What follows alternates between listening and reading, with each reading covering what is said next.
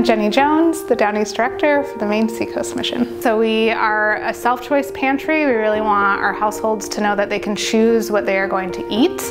And so with that, we're promoting that they take what they need also. So reducing limits on products, ensuring that they have what they need to feel secure, and that it's our job to worry about that for them, not their job to worry about that. And so we are looking at sourcing more product through our partners like Good Shepherd Food Bank, as well as our retail partners at Walmart and Shaw's through our donation avenues. The mission is working to meet the needs of our community by continuing to support a mindset of abundance. For the past 6 months to the year, we've started to see new households, but we're also having an increase in use from our already existing households. So we really promote coming when they need that. And we're just seeing households choosing to come at least twice out of the month, or even 3 or 4 times a month, to help alleviate the pressures of purchasing product at the grocery stores due to inflation.